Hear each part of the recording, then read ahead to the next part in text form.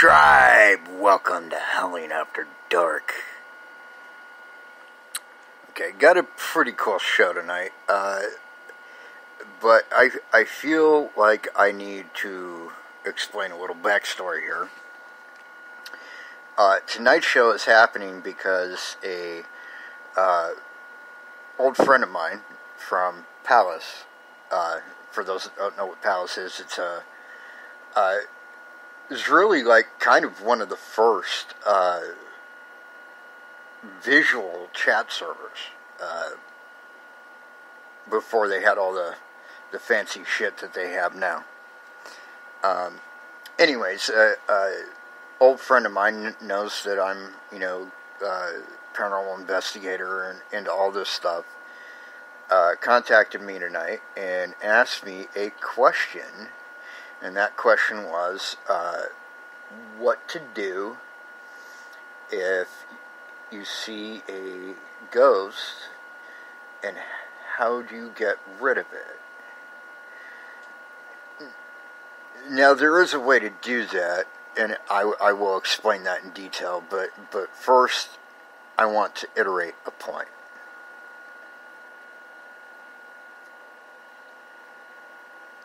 Fear nothing but a closed mind. This is one of my favorite quotes. It's kind of an obscure quote. It was said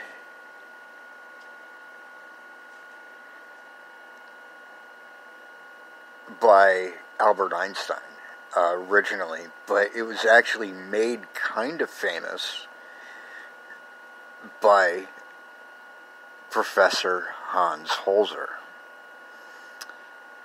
And for those that don't know who Hans Holzer is, he was like the original Ghostbuster.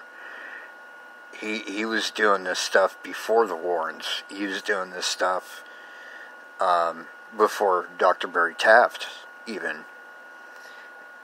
He was like the big name in the paranormal field. And anyways, I digress. So, and I'll get more into that later.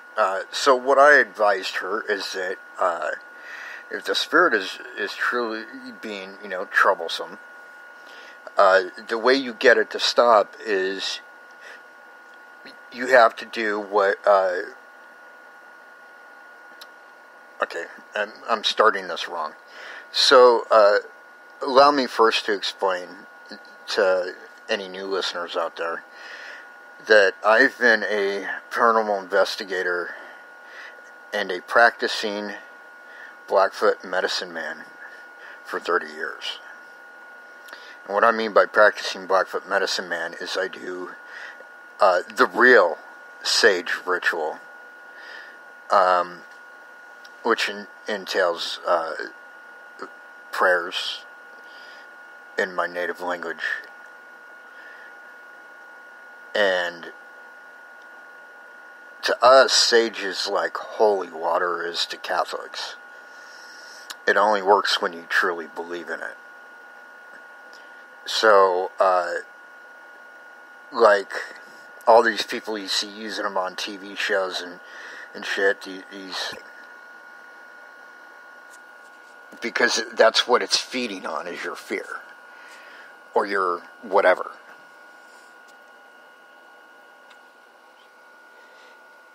I would say anger, but that's not exactly accurate. People think that anger is a negative emotion, and it certainly can be. But like with a lot of things, it's all in the intent. There is such a thing as righteous anger, which is actually good. But I've been to every place you can think of, pretty much. I mean, there's a few that I would really love to go to. I would love to make it to Hillview Manor, for example. Never been there. And I haven't been to, trying to think of the name of it. It's a old asylum in upstate New York that Ghost Adventures did in like one of their first seasons, where they caught the apparition of this guy that was like 7 feet tall.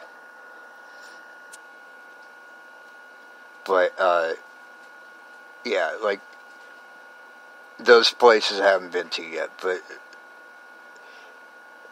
you think about the big ones, like for example, Winchester Mystery House. And I'll get into my visit there in a second, because that was early on in my career, before I knew everything that I knew now, like the whole fear is a weapon thing, for example. So I'll get into that. I've been to Preston Castle, Mansfield Reformatory. That's not too far from where I live right now. I've been there. You know, I've been to all the big, like, televised places, really. Bobby Mackey's, been there once, before they started charging an arm and a leg to go there.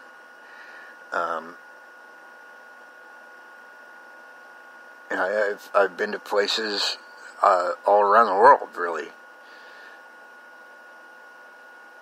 You know, and that's like the key thing that I learned. And the thing is I didn't have someone like me to tell me what I'm telling you. You understand? Like, I didn't have a me to tell me, hey, don't be afraid of this shit, it'll use it against you. You know, find your courage. You know? I didn't have somebody to tell me that. So I had to learn all this stuff, and when I had done some investigations before I went to the Winchester Mansion, mainly in San Diego. Like, I'd been to the Whaley House, which I will say that, for the record, it is definitely deserving of the accolade of most haunted house in America. But I don't think it's the most. I think it's in, like, the top 3, and I'll get into that later.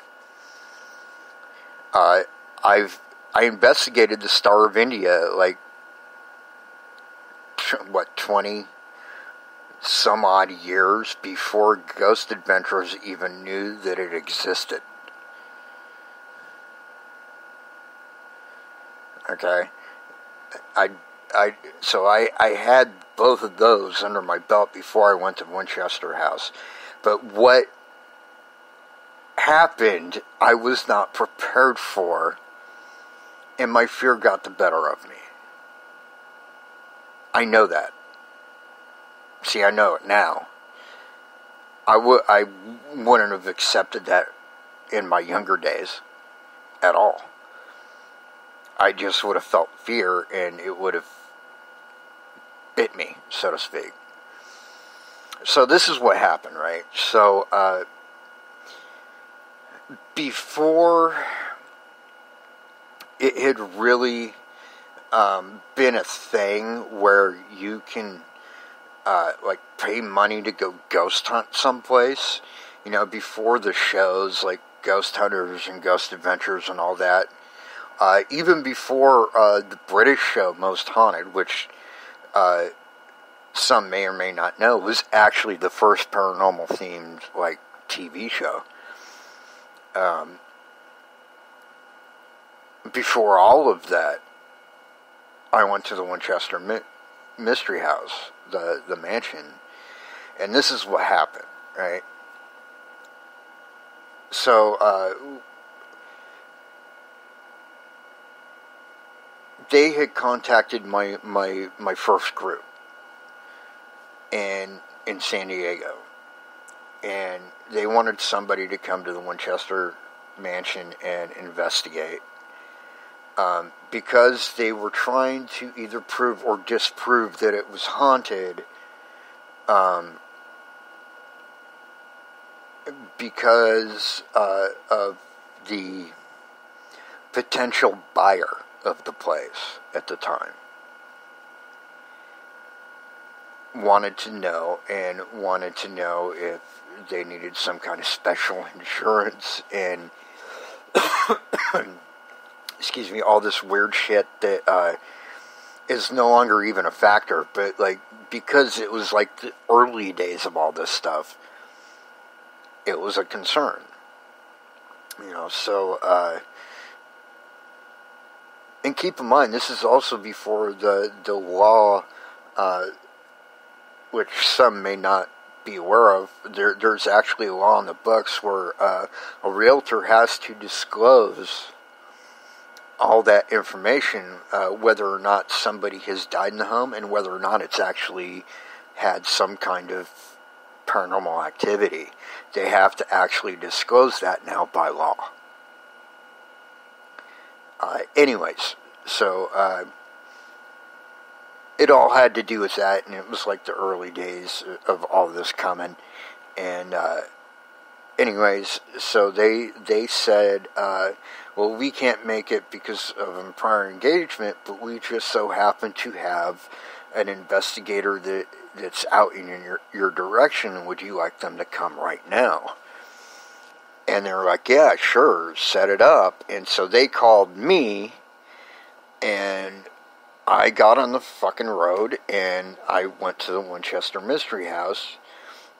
And I didn't know what to expect. I didn't honestly know all that much about it. I knew there was some kind of connection to Winchester rifles, but I didn't really know a lot about it. I didn't even know the name Sarah Winchester at that time. So,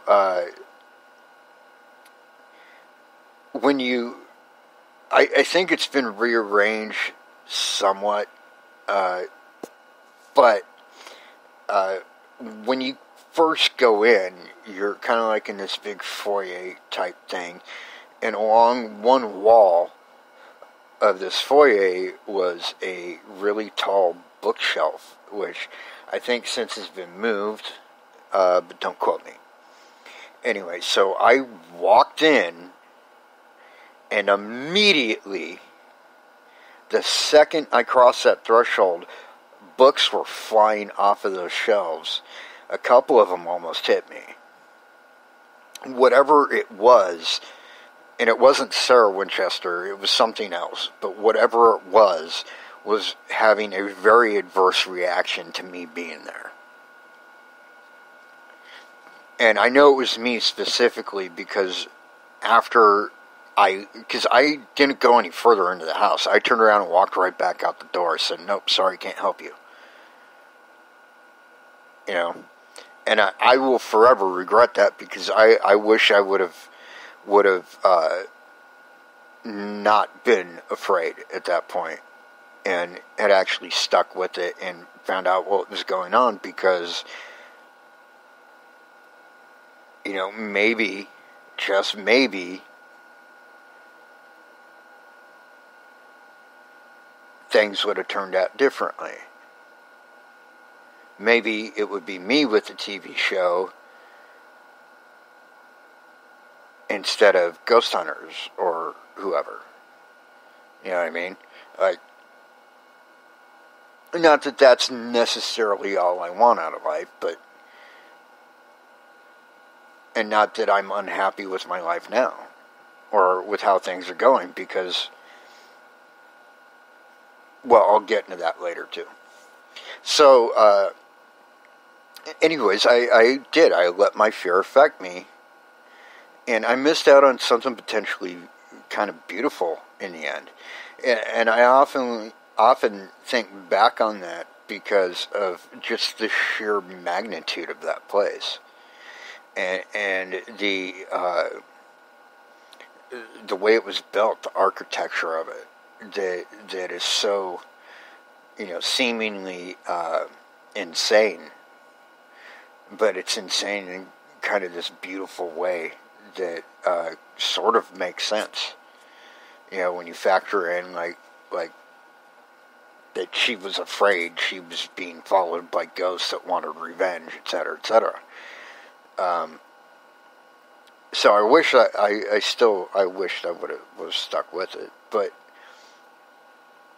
then again, maybe I had to learn that lesson that way, because, and this is actually how I learned it, by the way. The very next case we had was this,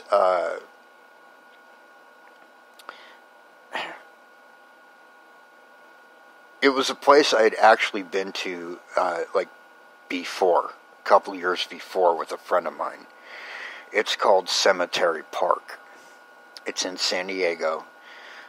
And it's actually a park, with swings and slides and a playground built right on top of a cemetery where there are still grave markers. And so it is very much active, particularly at night. And I don't think that's indicative of, something bad going on. I think it's simply that the spirits in question don't want to bother the children.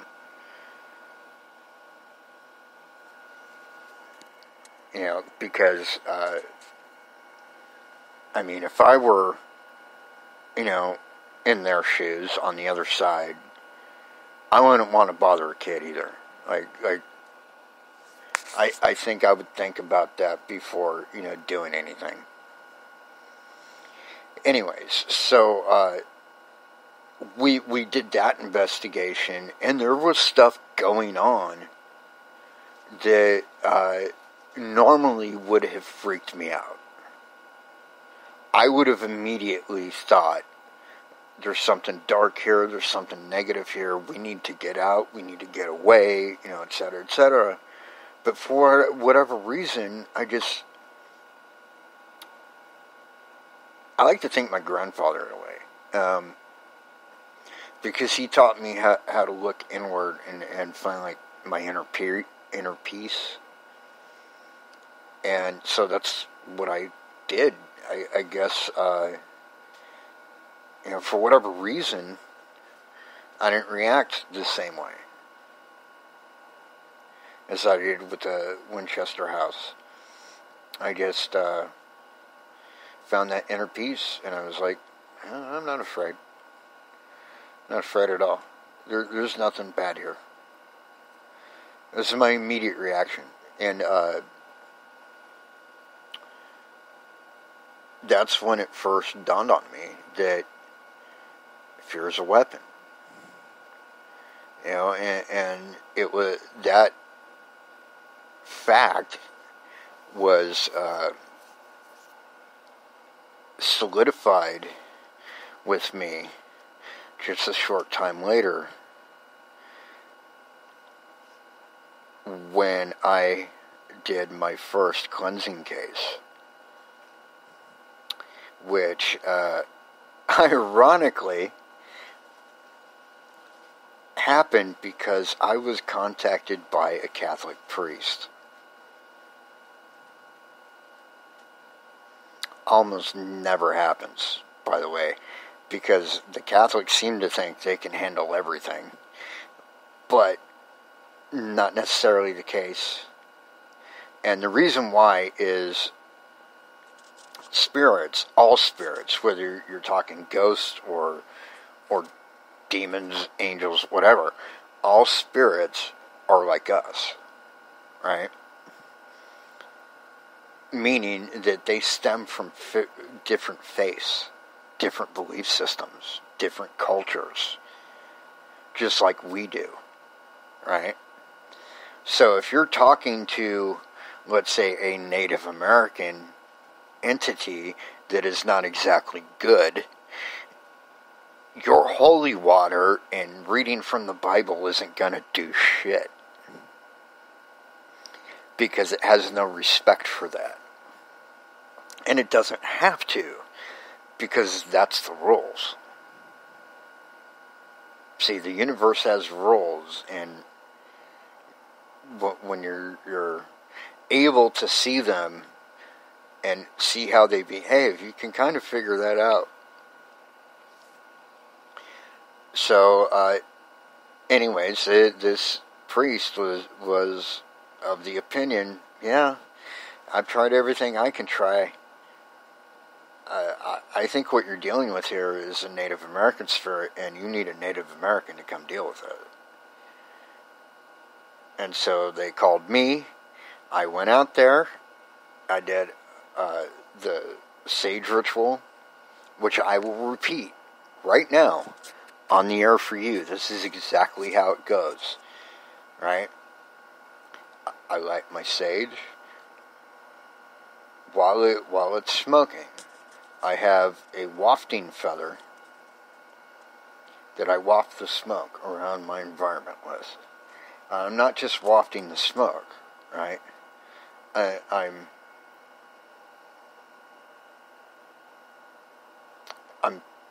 basically cleansing everything negative out of that environment, right? And I say this prayer: Uniqua, creator of all worlds, grant us your blessings and protect us from evil. And I say that over and over and over and over. Every step I take, I say that exact thing. All the way through the house, every room. Now here's the important part. You can't just put sage smoke in the environment. That will work for a little bit. But you have to actually believe in what you're using. Absolutely. Case in point, even a Catholic priest, if they do not have absolute faith in that holy water, guess what? It doesn't work. Because the faith behind that substance, that cleansing substance, has to be absolute. And I have absolute faith in sage smoke. But I also know exactly how to use it. Alright? So that's step one. Step two is, at least in our culture, you can't just use the smoke. That'll get rid of it for a little while, but it can eventually come back in. So what you have to do is you have to seal the environment with salt. The purest salt you can find is the best. I highly recommend sea salt. So, what I mean by sealing it is you make a line of salt across every windowsill and across every doorway, and you leave one doorway unsalted while you're doing the smoke. And if there is an evil entity in the house, you use the smoke and you literally push it out of the house. And then you seal the last doorway behind it so it can't come back in. And you leave the salt there. You don't wipe it away. You leave it there. Because eventually salt dissipates. Okay? It just, with normal traffic and wind and whatnot, it will eventually fade away. But the residue will always be there, and that's what you want. So basically what it does is it seals the environment. So nothing of an evil bent, nothing negative can cross into that environment. Which, once again, only works if you absolutely believe in it. See, that's the key to everything. If your faith in whatever it is, you could even be an atheist and believe in whatever you believe or don't believe. As long as it's absolute, that will be the truth for you. and that truth will always conquer. Right? You could be Native, you could be Buddhist, you could be Wiccan. That doesn't matter. Whatever it is, if you have absolute faith in it, it will work. But if you are using something that's not of your faith, and you don't absolutely believe in it, it will either flat out just not work at all, or it can blow up in your face.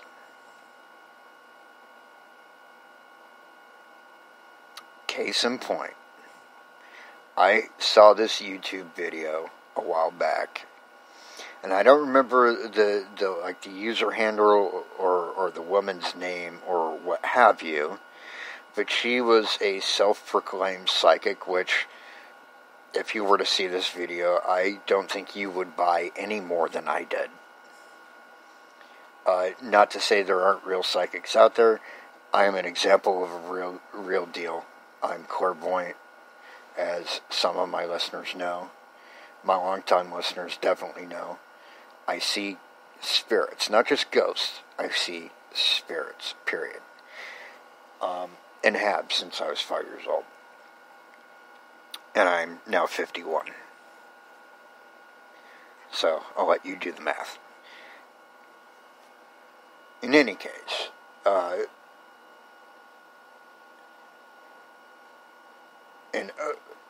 the bonus of having that absolute faith, whatever it is when you have that to lean on, you feel no fear.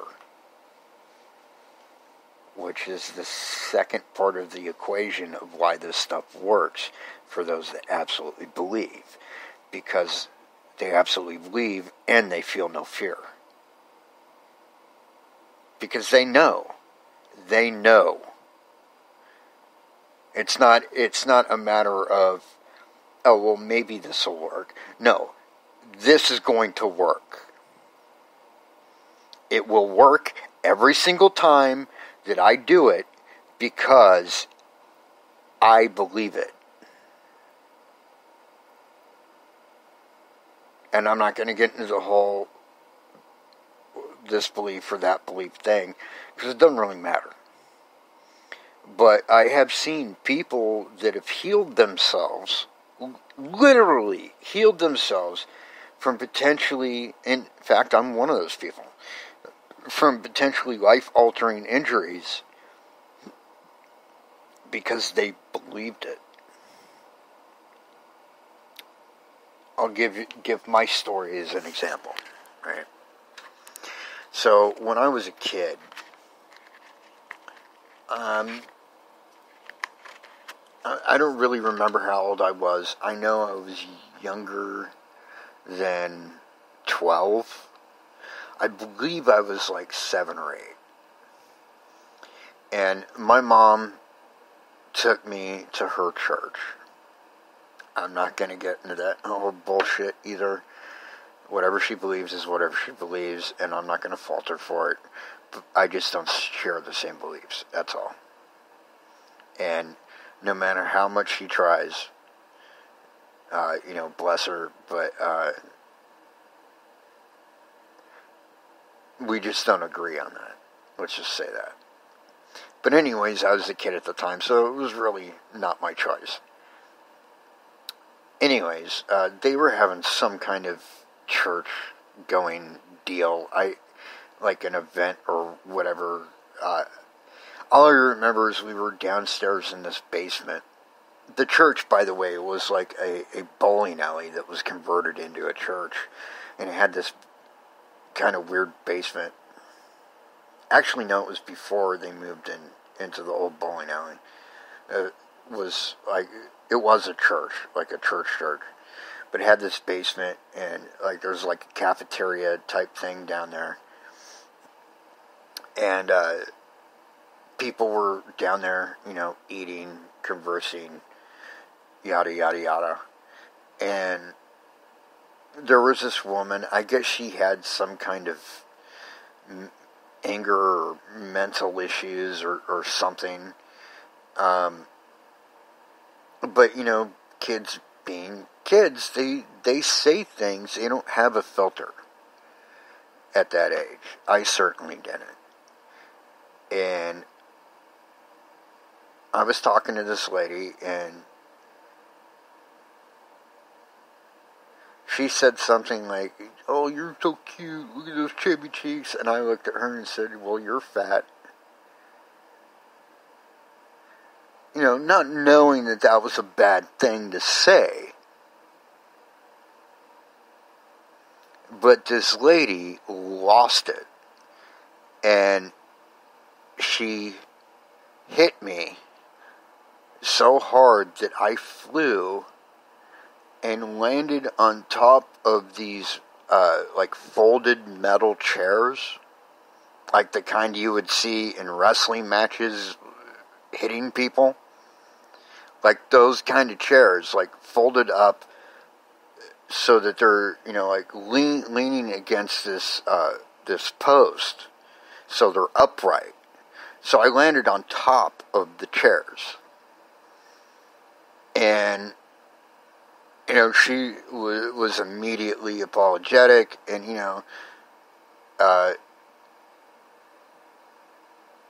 et cetera, et cetera. And I don't really remember much of what happened after that.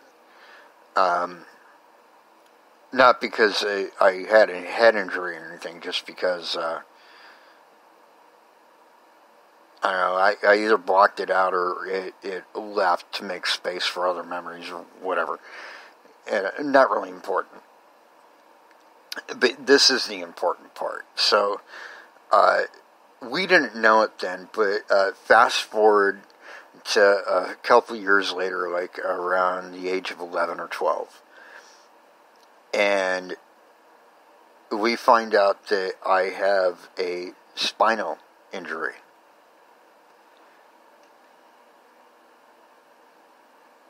Now, I was told that I need to pray to God every day for healing, right? Because, Mom's Christian, and that's what they believe. And whatever. Not important. But it's not exactly what I did, though. What I did was,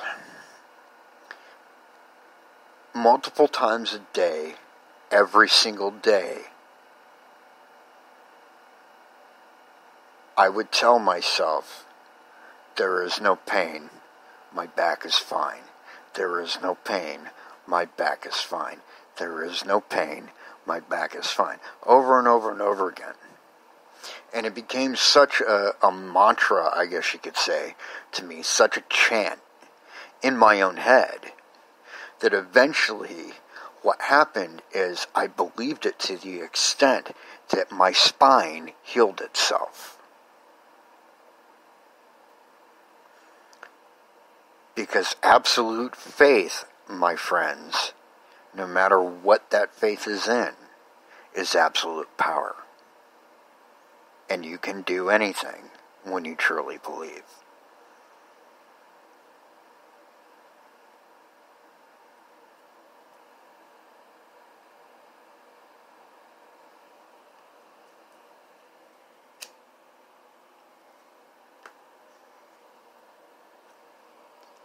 Alright, my pack, my tribe, that is about all the time I have. Until next time, peace out.